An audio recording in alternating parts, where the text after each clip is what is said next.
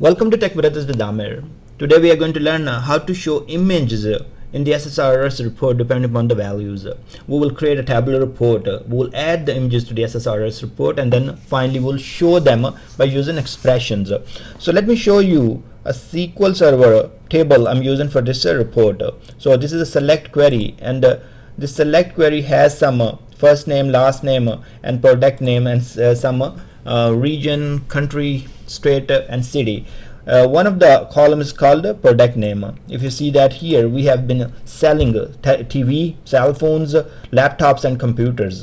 Now what we want to do, we want to create a report for this data, and then one of the column, that's where we want to show the pictures of TV, cell phone, laptop, computer. So I'm going to go out and take this whole query and then create a report. Then we will import some images in the report and show them. Go to the SSDT SQL Server Data Tools, and we have already created a SSRS project. In the SSRS project, we have a shared data source that is pointing to the sales database. That's where our table is. So if you see here, it is in this sales database. If you don't have a shared data source, you can go ahead and create by right clicking here and add new data source.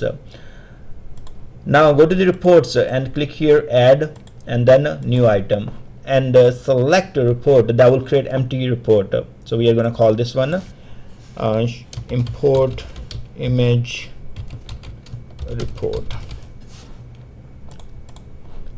Empty report will be created. Click on the data sources, add a data source. Here we can add a new embedded data source or use a shared one. So I'm going to use the shared one. Let's call this one DS sales, and now select the shared data source from the drop down. So it is sales. Hit OK.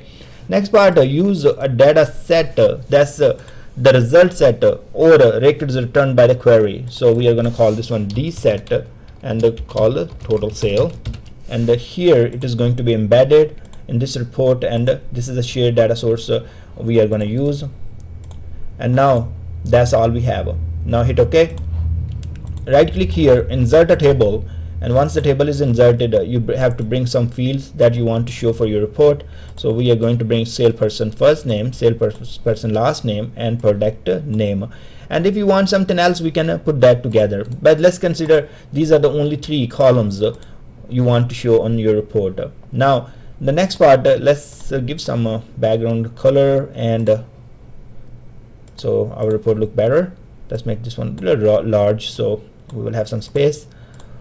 Next part, what we want to do for each of that product, we want to add a picture right here. So this is very common scenario where I'm showing you. Let's add a picture here, but this is an example. You can use, maybe you are showing some performance of let's say we have a sold price or maybe sold items, and then you want to use that in expression and say, okay, if it is more than 500, you want to show some picture, excellent picture or a medal. So those kind of things can be done. So this scenario is more like learning, but the pictures you will be seen a lot more in your scenario will be depending upon your requirements. So let's go ahead and add pictures here. So add image. Those can be your company logos you will be adding and then showing them in different places, or maybe departmental logos or headings. So let's go ahead and add that. So in our case, we have TV. I have taken some pictures. Next image, I'm going to add that add image, and let's call this one cell phone. So I have downloaded already the cell phone picture. So this is cell phone picture, and then we have a laptop picture. So I'm going to show you guys laptop picture, and then we will have a computer picture. So I'm adding all those images in the report. They're not coming from the database, they were saved on my desktop, and I just added them to the report. So once we deploy this report, these images will be going with the report itself. You don't have to do anything. So save the report. Next part, click here and add a new column on the right. So once that column is added, let's add this column. I'm going to make this one a little bigger so our pictures look better. And here just insert image item. So once we insert the image item, let me see, we have image here. So select that part, don't do anything, just say OK. Once this is added, you can go ahead and change the properties and expression and all those kind of things. So we can go back to the image properties, and now here we will go to the FX. So first of all, we are selecting these images from the they are embedded in the report. So select embedded and then hit FX, and here we will write our expressions. So let's go to the field. Here we are using the product name, that's what we are using, and I'm saying I'm going to use a switch function. Switch function is like case statement, so it will check the very first expression. If it is true, it will give us that value, otherwise it will go to the next expression and keep checking all of them and providing us the values. So if in this case I'm saying switch first field product name is equal to, if it is equal to TV, I want to show the TV, so the image name is also TV.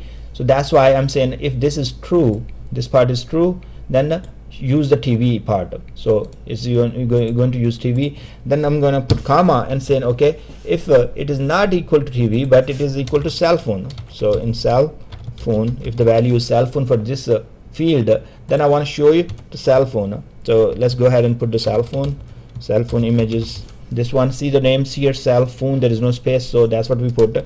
Then put the double quotes, comma, paste that field again, and now we are saying if it is laptop, and then what we want to show, we want to show laptop, so we'll say laptop. The last part is if it is a computer, so paste that field again, and now we'll say if it is computer, then show me the computer image. So it will keep working like a case, so it will, whatever the expression will be true for that value, then it is going to show us. Now in this case, once again let's take a look. So first it is going to check for the TV. So if it will find okay, the value for this product name is TV, it is going to show us TV. If not, it's going to go to the next one, check if it is cell phone. If it will be cell phone, it will show a cell phone image. If it is not, it is going to go to the next one. So whichever will be the true value, it will find it and then show the expressions. Once expression is true, this will be showing this image to us. So that's how you will be writing. I'm going to copy this one just for my scenarios. I will paste this one in the video description so you can take a look. Now let's go ahead and click OK, and here we have the size. So you can say original size, fit to the size, and fit proportional and clip. So you can set according to your choice. You can always do padding option left and right and change that as well. So visibility, yes, we want to show. Action, we don't want to do anything. In the border, we want to have a border. Let's say we want to put the border around it. So now we are good. Let's preview the report. So if you will preview the report, you will see Amir Shahzad has sold a TV in $700, and then this is the TV picture. So next is a cell phone. You can see cell phone, TV, and this is a computer with the Najaf Ali computer, $300, and then you can see the laptop is here as well. Somebody has okay, we have laptop, we have TV, we have cell phone, and we have a computer itself. So this is a computer, and this is our laptop, and this is our cell phone. So those 4 images are coming correct. Now you have choices, whatever you want to do. You can go to image properties, and as I said, okay, if you want to say fit to size, you can do that. So take a look, whatever works perfect for you. So in those cases, you can make changes to the properties of this image. So thanks very much for watching this video, and I'm gonna see you guys in the next video.